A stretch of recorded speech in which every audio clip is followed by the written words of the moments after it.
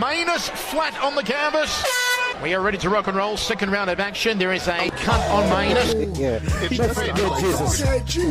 Martial arts chat. My man B-Hop got dropped out the ring last night.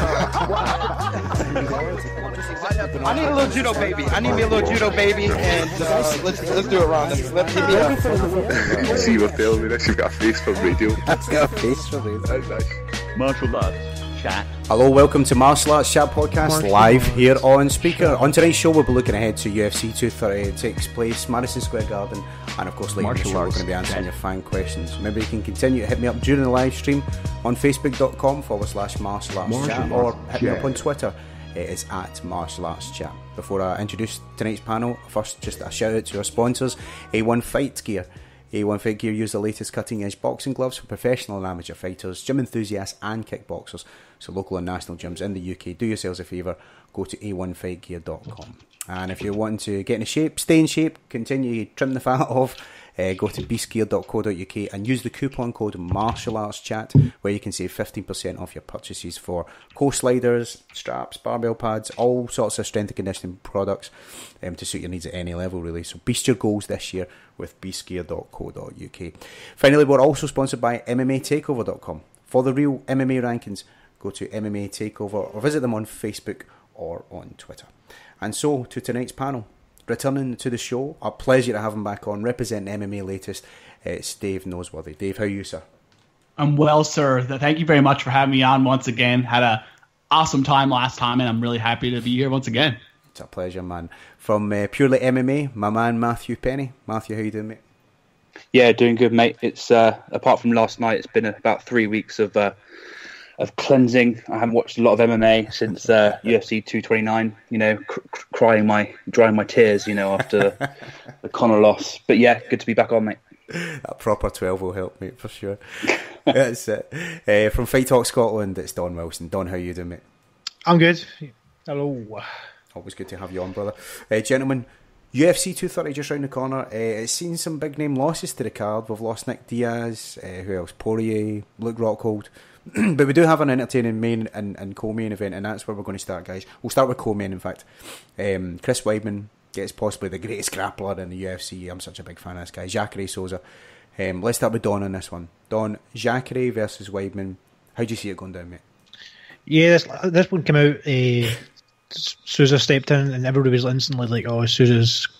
Like, I think the consensus from what I've saw is people think Souza's going to basically walk through Weidman, but it's usually when fights get announced, I'm usually pretty good. I can like pick who I think is going to win and stuff, or like maybe think how the fight's going to go. But this one's kind of weird for me. I'm struggling to.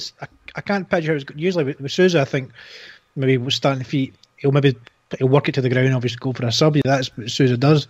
But for this one, I'm kind of hard fetched to kind of find where it's going to go, and I don't know if maybe just because it's been announced so soon, I've not really had a chance to have a good look at it. But I'm interested to see how the other guys feel about it. Yeah, it's weird because of the length of time of inactivity. Really, I mean, you made this fight round about the Weidman Rockhold, the first fight. You know, it's possibly a wee bit more clear cut, but I mean, it does make him for an interesting contest nonetheless. Yeah, you know what I mean. Dave, what about yourself, mate? Dave, how do you expect? Do you think Jacare will handle Weidman? It's no doubt going to be a grappling contest at some point. How do you think it goes down, Dave, on at MSG? I don't know how it gets there, but I think ultimately this fight ends with Jacare on top of Weidman stopping him one way or another, whether it be by TKO or submission. And I don't want to burn too much of the airtime on this, but what I will say is I've never been really very high on Chris Weidman, and don't get me wrong, he's an elite level talent guy without question. One of the top middleweights for many years now, and he's earned that position. But I find, for me at least, he's one of the fighters who sort of bought into his own hype, if I'm being completely frank. Because, I mean, a lot of his name came over the Anderson Silva fights, both of them. And rightfully so. Again, no matter how those fights ended, the reality is he stepped in there with them twice and got his hand raised twice.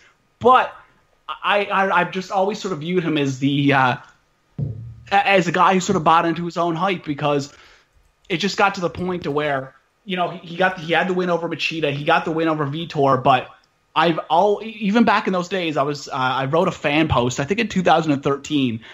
There was a time when they were talking about doing John Jones versus Chris Weidman, because that's how high his hype was. Referring to that as a super fight. And I remember writing this fan post, I think it was in 2014, going, man, if he steps in front of any of these fighters, I think I listed 5, and I'll have to tweet this out later just to prove that I'm not just talking crap here. But I said if he fights any number of these 5 fighters, and this was at the peak of his popularity, I was like, I think he's in for a tough night. And sure enough, he ended up fighting 3 of the fighters on that list and lost to 3 of them by TKO. I think he's amazing. I just think that Jacare's a fight he's always avoided, and I think it's Jacare's fight all day. No, fair play, mate. Matthew, what about you? What's your thoughts when Jacare and Weidman meet on Saturday? I think it'll be a Jacare win, but I don't think it's going to be easy, as some people think it's going to be. I think Weidman, an elite grappler and wrestler as well, so you can't really say that it's going to be an easy fight for him.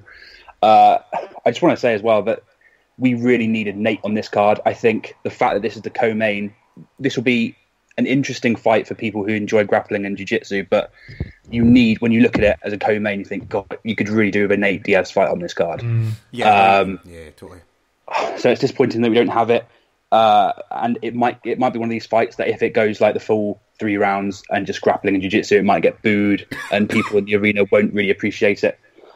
And it depends how the rest of the main card fights go for me. I'm sort of 50-50. If I have some interesting fights before that, I can get involved and I can be okay. You know, we've had some good knockouts and stuff.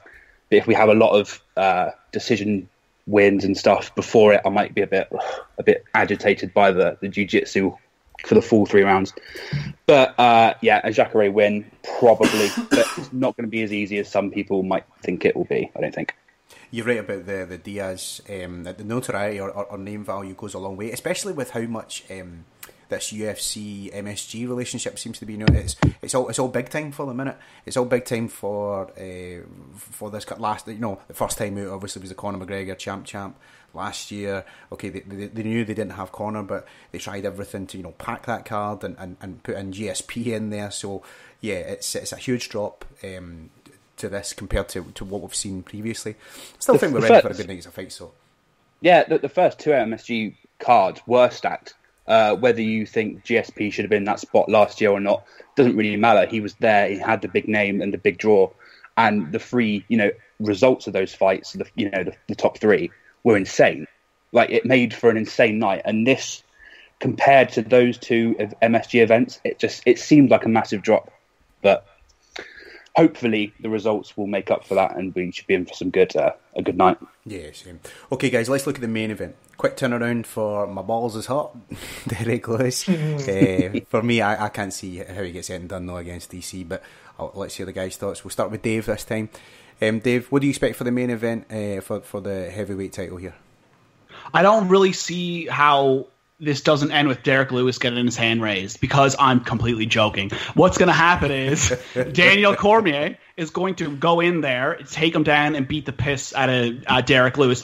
This fight is actually, to me, very reminiscent of Randy Couture versus James Toney. Now, obviously, James Toney was way more out of his element than Derek Lewis was, but it really does make me think of this fight in terms of it's like a foregone conclusion. This matchup is made and it's planned, but it's like all of us, at least in the MMA community, it's like we're in on the gag. We know what's going to happen. We know it's a setup.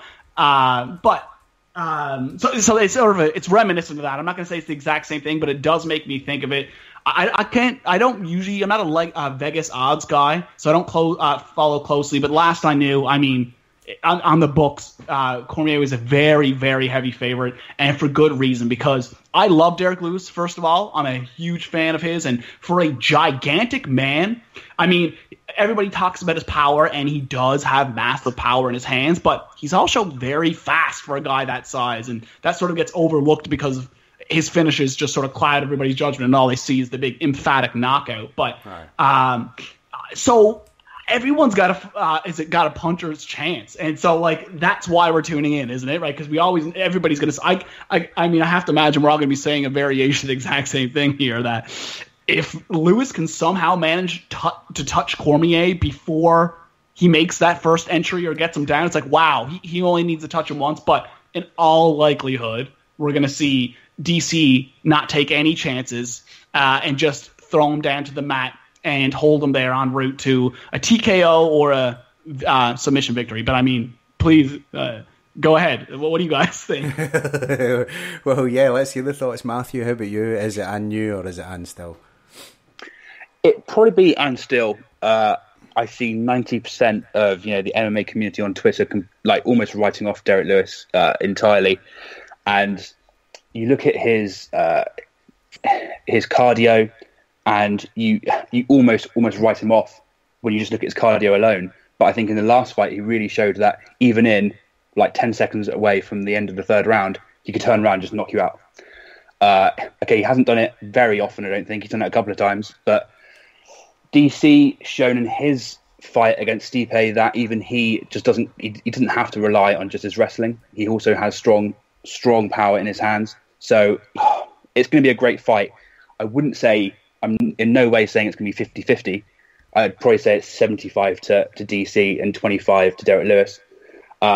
It could happen for Derek Lewis. It could happen, but I'm just sad that he's been pushed into a title fight so soon after his last fight because he is entertaining, and I'm worried that he's going to retire if he loses this after a title fight.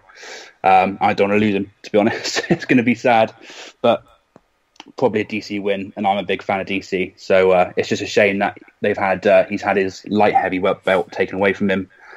So it looks like he's probably just going to take this with a victory and then face Brock Lesnar and then run into the sunset with his millions.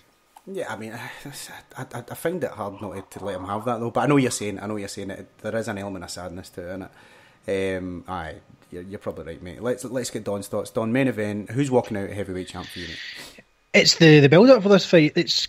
I find interesting. Obviously, we're talking about the fighters pulling out of a UFC 230 injury, but do you think that I find it's Lewis that's kind of holding this card together because they had this big card going up, then obviously dropouts recently, but Lewis had that big moment with the post fight interview and the finish and stuff, the last one, and so many people I was talking to, they were just they only watched the UFC for a McGregor fight or something like that. It's something with a big huge name, yep. And they're all Derek Lewis fans now.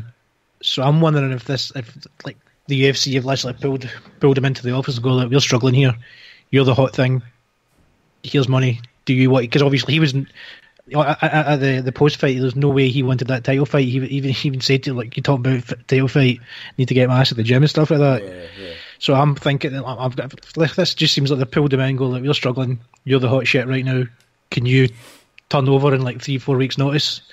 So I don't think I don't know if he'll retire after this because he probably knows this is a stepping stone fight for DC just to keep him running till Lesnar can get back in there. So it's real enough. I think Derek Lewis is holding this card together. But yeah, like we're talking.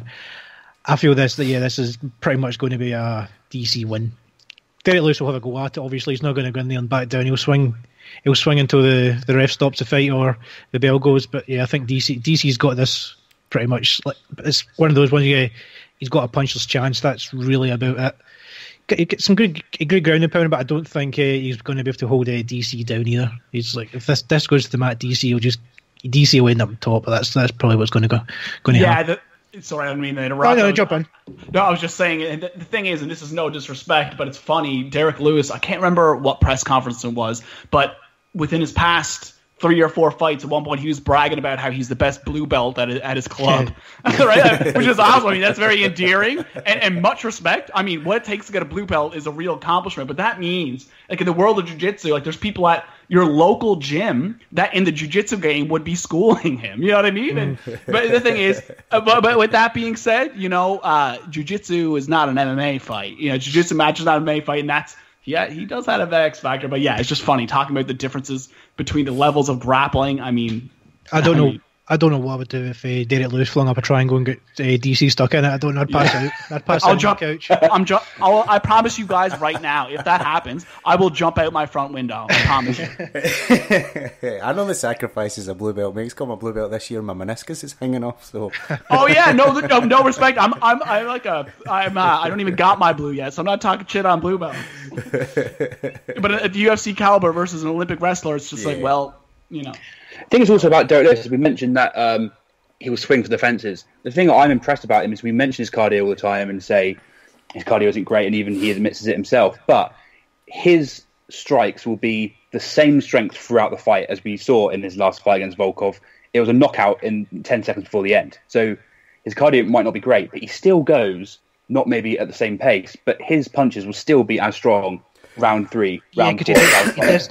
He doesn't throw his punches like you will like the later. He doesn't need constantly go. He'll fling 2 or 3 strikes. If he knows he's not really getting anywhere with it, he will stop and back off, and that's where you get the kind of the Derek Lewis effect where he's not had success with that like exchange. So he'll maybe like take a few shots himself. He'll look gassed and like, oh, Derek Lewis is phased, and then all of a sudden he comes back with another few big strikes, and all of a sudden his opponent's in danger. And that seems the way he fights. That's totally his style. And remember, he's been put down by a big shot before with Anthony Johnson, so he can be touched. Yeah, you're 100% right, mate. Guys, just the second half of the show and my favourite answering fan questions. Just remind the panel of one rule we have. Don't know where you're turning, guys. It's the floor is yours. Let's start with Facebook. Lots came in from Facebook this week. Starting with Ben Leonard, who asks, does Cormier have his eye on another John Jones fight? Probably. Yeah, he'd be stupid not to, really. It'd be a big payday, and just the chance to avenge the first 2, I think, would be heavy on his mind. It has to be. Do you think a heavyweight? At this point, yeah. Yeah, I don't think he's got his eye on one at light heavyweight. But I think if they offered him at heavyweight, he probably would take it. But it's one of those ones he's in the twilight of his career, and John Jones still is that young fighter, and it's. I would have liked to see the two of them maybe at the same skill level fight.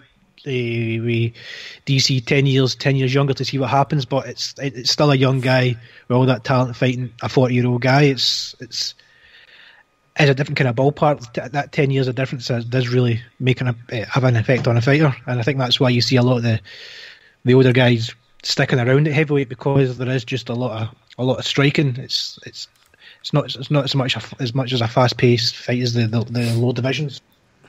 And John Jones has also expressed interest in going up to heavyweight, because he originally started the beef with Brock Lesnar before the DC thing came along. So you could easily see it happen. So if I could see DC winning against Lewis, taking the Brock fight to get that money, and then maybe literally his retirement fight being against John Jones, because then if he loses, he can shake John Jones's hands in the middle of the cage and walk out and ride into the sunset with the multi-millions. Because Jones has said he's going to get older, and the weight cut's going to get harder, and that's when he'll move to heavyweight. Yeah, it's a nice story. That's how the UFC used to do it. They were so good at telling stories, man. Yeah, that would be quite cool. Let's move on. Scott Smith is asking, apart from a rematch with Horiguchi, who would you match up with Demetrius Johnson?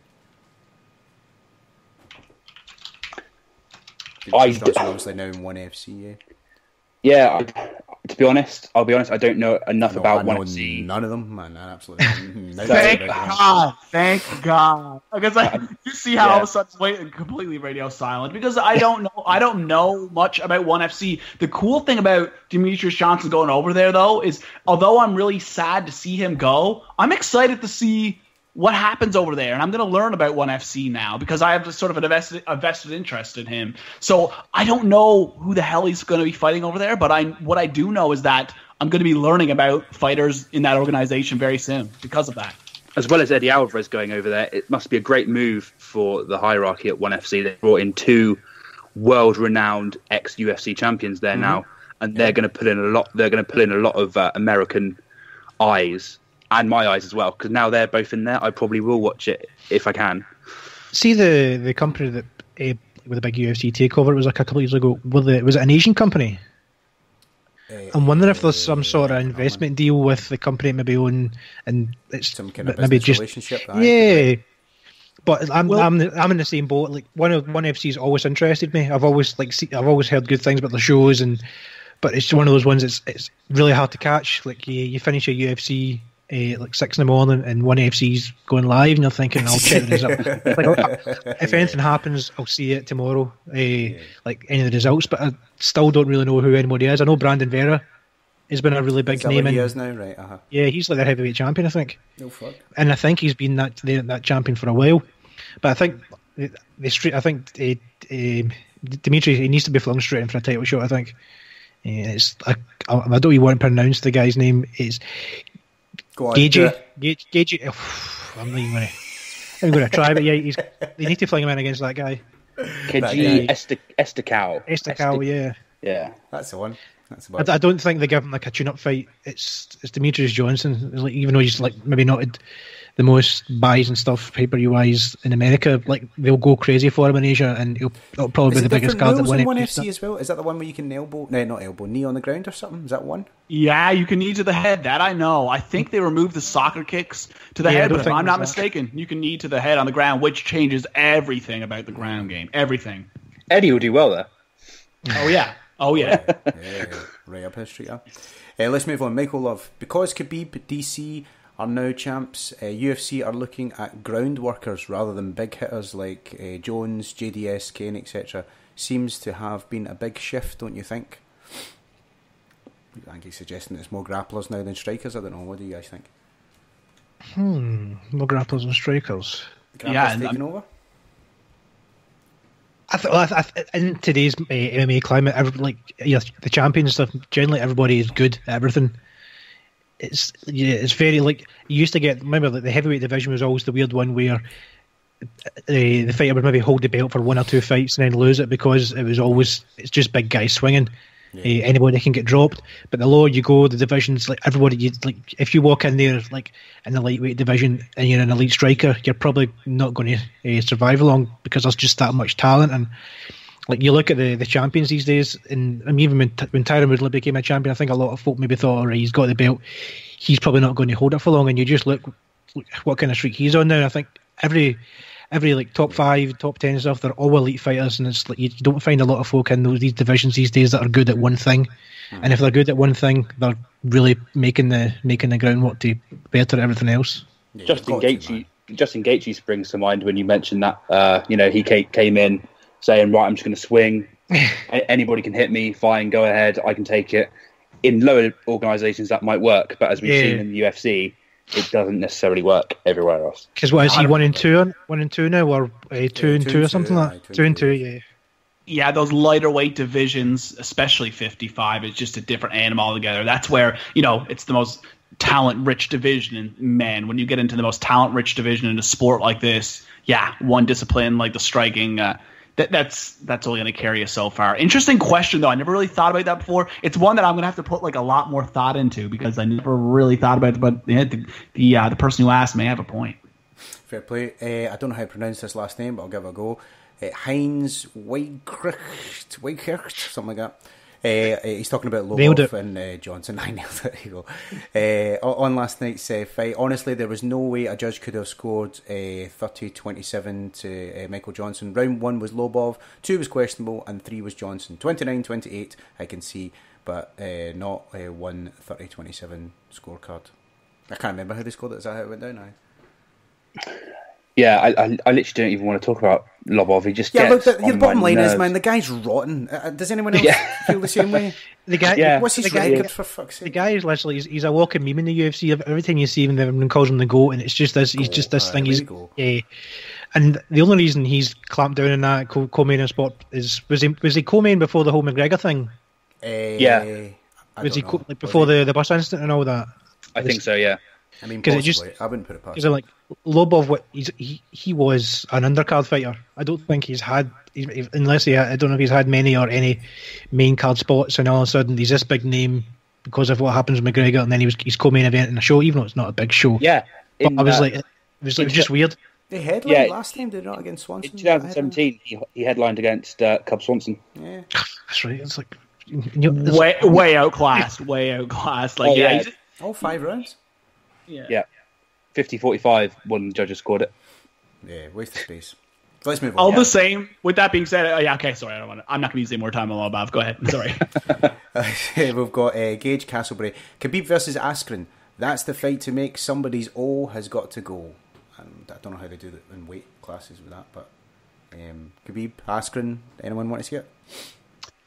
It's not that I wouldn't want to see it. I'd be happy to see it, but it's for me when I hear that matchup, that suggestion, I'm just like, I'm not on board because. Askren's never fought 55, and Khabib, to my knowledge, has never fought 170. So it's just a thing where they're at these point in their careers. It just happens that in this point of time, because they're both, heavy grappling guys and absolutely elite at what they do in terms of their grappling prowess. People just sort of match them up, but there's a million other fights. There's many other fights I'd like to see Askren for his first fight in the UFC. According to Wikipedia, if you believe it, Khabib was welterweight until his move to the UFC. Oh, wow. Damn! Wow. Okay. Well, I had absolutely no idea. Wow. Yeah, I didn't say that just to make you sound silly or anything, but he has done it, and I think because he has had a bit of issue with weight, only a little bit, but I think it's probably will suit him a bit better. It'd be an easier cut for him. Well, definitely that's easier. true. That Yeah, 15 pounds that would definitely help for sure, man. Yeah. Damn, maybe it is the fight to make. having two undefeated elite level grapplers, to me, you could sell it like that, of course. Yeah.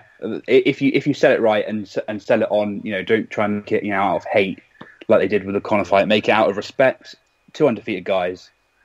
Yeah, I'm sold. Let's do it. Last one from Facebook before we move on to Twitter. Michael Radin. Some good fights to make. But I think the trade is wrong. Probably going to end the flyweight division. They've wanted to ice it for so long. Trading one of the most mentioned fighters in the GOAT discussion essentially seals the deal. Why not just have both? I guess he means why not just have Askren and Mighty Mouse? Yeah, I've never been a fan of Mighty Mouse. I'm sorry. I'm not sad to see the back of him. Wow.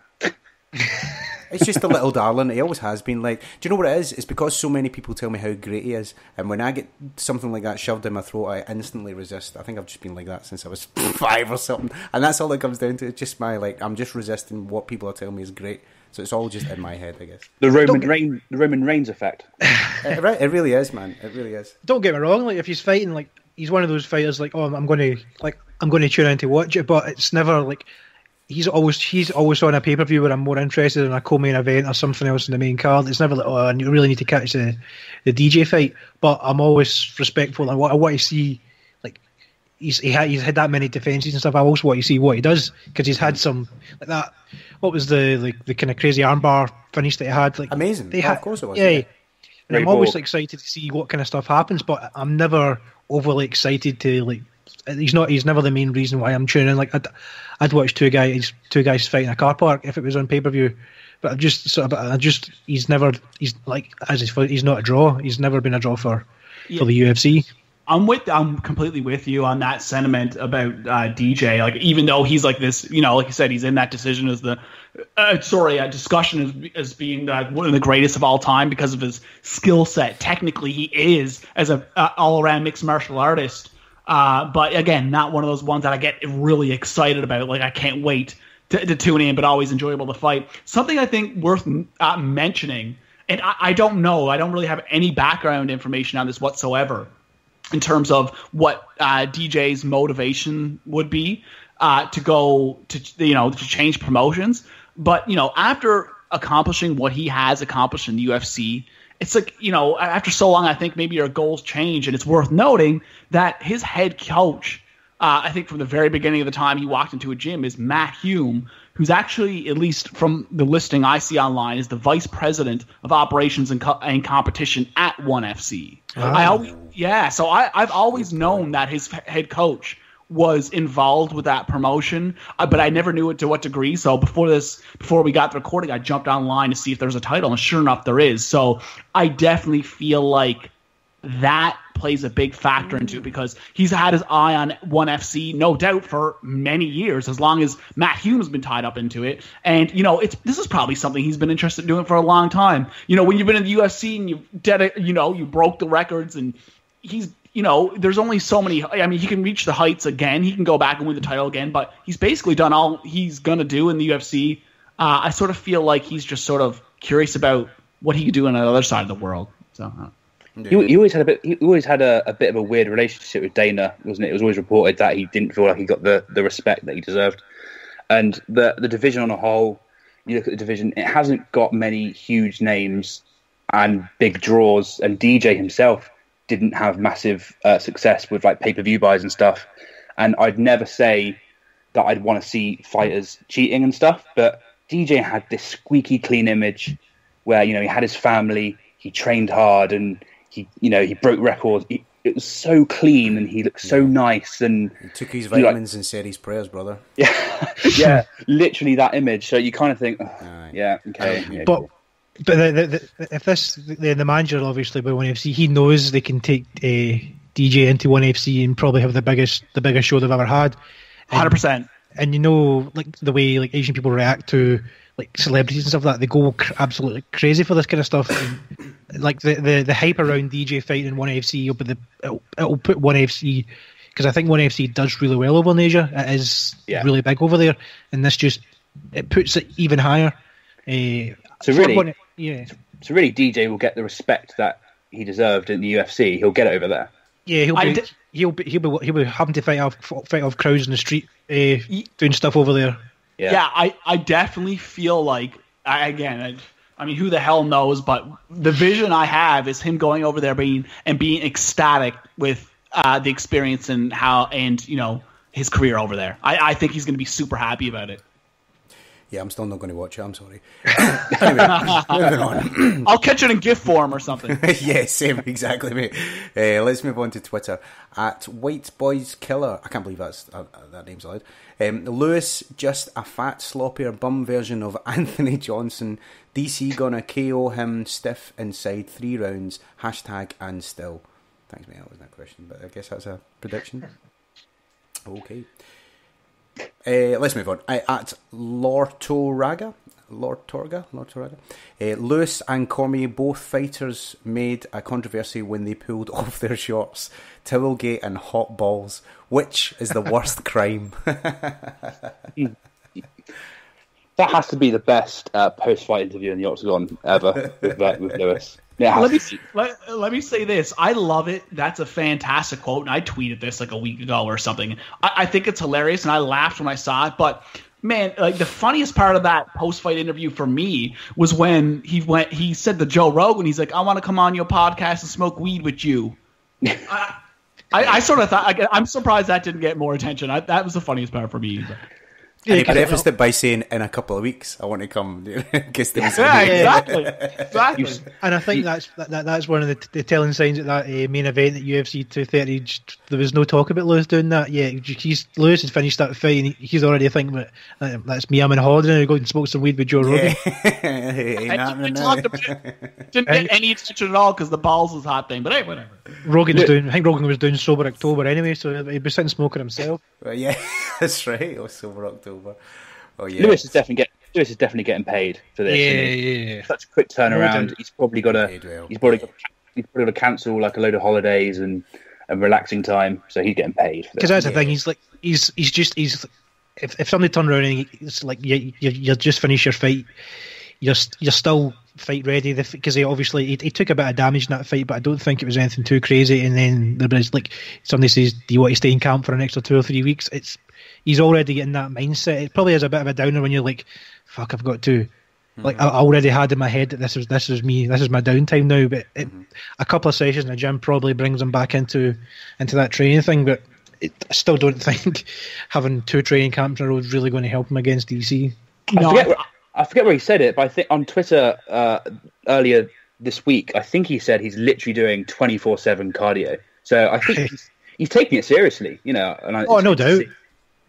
Yeah, as seriously as he can, but it's yeah. I think it was really telling when Rogan asked him about the title shot in that post-fight interview. He's immediately like sort of rejecting it, being like, no. That's sort of, and again, maybe I'm speculating too much, but I feel like that's something that was probably the rumblings that were being talked about. That hey, if you get this win, DC and MSG, and I sort of felt like that was sort of him maybe sort of he's straying away because he's no, I ain't ready for a title shot. But again, money talks. The same way every time somebody asks Dana White, is this fight going to happen? He's like, no, there's no talk of that, and then 3 days later it's announced. Exactly. You just don't get an answer out of Dana anymore. He's like, we'll see. It is what it is. We'll see. That's all you just hear now. Doesn't do the scrums. He just hits you with those sound bites. Guys, we've got one more from Twitter before we wrap up, and it's at Else for Elf. It's on Connor's breakdown of his fight with Khabib, and she says, "Here's the clear breakdown. Irish Chicken got dominated, mauled, and submitted by undefeated champ. That's it. There's no need for excuses, and I hope he got humbled. Connor is turning into Joanna Jędrzejczyk. He's in complete denial, I think." What's your thoughts? I saw the thing pop up, but by that point I was done with the fight, so I didn't even bother reading it. It was like this week sometime that thing came out. His breakdown. I think it was the start of last week, wasn't it? It was the Monday or Tuesday. Yeah. It popped up, and I was like, that fight's already a distant memory to me. I'm moving on to something else. I also feel as though, like, at least for me, I can't speak for all of us, of course, but I'm so, there's just a bit too much self-celebration and long-winded posts from all people across social media, but I find, especially on MMA Twitter, it's like every third message from certain fighters is like this big long-winded message thing. So I was like you guys, I saw this big message and, lost my attention immediately just because I'm like, well, it just doesn't have the same effect when you see this day in, day out from everyone. Yeah. I think that's probably what does it for me. Like every Facebook group or message board, and it's people that've got no clue like what they're talking about, posting in capital letters, Khabib the champion, and all that. It's like you get sick of it. You're like, oh, I'm done with this until the next time these guys get announced to fight. He's fighting Floyd Mayweather, don't you know? Yeah, that ain't fuck. So I think BBC picked up in that. I was watching the news going to work the other morning, and Mayweather will fight in Russia or something like that, and I'm like, fuck off. He's not. Mayweather has this habit of just latching on to like the biggest name in the UFC at the moment and trying to get a fight out of it. McGregor, it worked because McGregor was sort of looking for it as well. With Khabib, it could happen because I'm hearing a lot of Khabib's team coming out and saying, "Oh, we think Khabib is looking at the retirement plan in the next couple of years." So it could happen, and that retirement talk could be similar to what Ben Askren did, suggesting retirement just to get out. Who knows? I mean, I've seen a lot of people on Twitter comment about the Conor fight, and you've got to know who to look at and who not to look at. I don't look at all the comments; it's just full of trolling rubbish. I would like to see their second fight personally because I really got invested in thinking that there was hate there until I heard the audio of the Khabib Conor fight where Khabib was chatting shit to him on the ground, and Conor said, "It's all business. Chill out." Yeah. And I kind of thought. That sucks. That sucks a bit because I was pulled in. But as soon as it announced Khabib might be fighting Mayweather, I was like, always not. There's no chance this happened. Like Khabib gets just wiped clean from Mayweather. But then it came to me: what if Khabib gets this big suspension? Can he still box if he's suspended from MMA? That's the Nevada Athletic State Commission. They're gonna sweep that under the rug. Don't even sweat it. Yeah, we wouldn't even know this thing was a thing in a month. Don't worry about it. They're just waiting for the dust to settle. One way or another, it's gonna be swept under the rug. Don't even sweat it. The brawl wasn't that. If we look at it now, they when it was happening, Joe Rogan said, "Oh, this is the biggest, most disgusting thing in the UFC." Mind you, they were saying that about the bus attack a couple of months before that when Conor attacked the bus, and they used it was promo for the fight. Exactly. Yes. Yeah, and when you look back at it, it wasn't massively bad. Thing is, if this had happened backstage, there would have been a slap in the wrists. Dana White would have made a thing. Says, "Oh, we'll find these guys they're suspended for a month or something." It would have been something stupid like that. And if you've been to like local shows, you see shit like this happen all the time. Rivalries between gyms, there's maybe a bit of a scuffle, and it's like it gets separated quickly. And you know what you do. It happens. These guys are all training, they're all fighting. Stuff like this happens. I think the bad point for this thing was that it was because the public got involved. Watching those clips, I stayed up till 7, 8 in the morning to see what was happening. And watching random clips of Facebook of just people getting knocked out in the corridors and stuff. That was crazy. I was in a group convo with two folk that were there, and they were saying it's absolutely pandemonium here. And I think that's what that's what the problem is. Yeah, absolutely, mate. Absolutely. Well, there you have it, guys. UFC 230 at Madison Square Garden, just round the corner. We're excited for it. Thank you so much for all those listening, and of course, thank you for all those who got in touch with their fan questions. Let me finally extend my thanks to the panel here today, starting with Mr. Matthew Penny. Matthew, a pleasure for your time, mate. Let our listeners know all about Purely MMA, my friend. Yeah, thanks for having me on, John. Thanks to the panel. It's been a great conversation again. I look forward to coming on every time that I'm invited on. So you can catch me at Purely MMA on Twitter and purelymma.co.uk. We've got a host of your show, a panelist that's regularly on for you, G, who's on for us now, writing for us and doing some stuff. And we've got some plans for the future. So check us out on Twitter, Purely MMA and purelymma.co.uk. Superb stuff. To Don Wilson, always a pleasure, mate, letting us know all about Fight Talk Scotland, mate. Fight Talk Scotland on Google, you'll find a list of us for pretty much everywhere. It's easy to find. It's not as if we've got some kind of like MMA name. It's just Fight Talk Scotland. It's easy to find. Right, well said. Finally, to Dave Noseworthy, MMA latest. Dave, let the Martial Arts Chat subscribers know all about the wonderful work you do online, sir, and where to check you out, my friend. Appreciate that very much. Yeah, you can find me on Twitter at Dave Knows MMA. That's NOSE MMA. And yeah, once a week I publish a piece of sort of, I guess, a short form audio video podcast. And you can find that on my Twitter or at MMA latest. And can't thank you enough again for the invite. A lot of fun being on here. It's a great time. I appreciate it very much, guys. If you've liked this podcast, be sure to subscribe on iTunes. Just search for Martial Arts Chat. You can like us on Facebook as well. It's facebook.com/Martial Arts Chat. And if you want to subscribe to us on Twitter, it's at Martial Arts Chat. I keep getting told I should go on Instagram, but I've not got that good a camera. But yeah, I'm John McElroy. Catch you next time on the Roundtable. Thanks, guys. Thank you.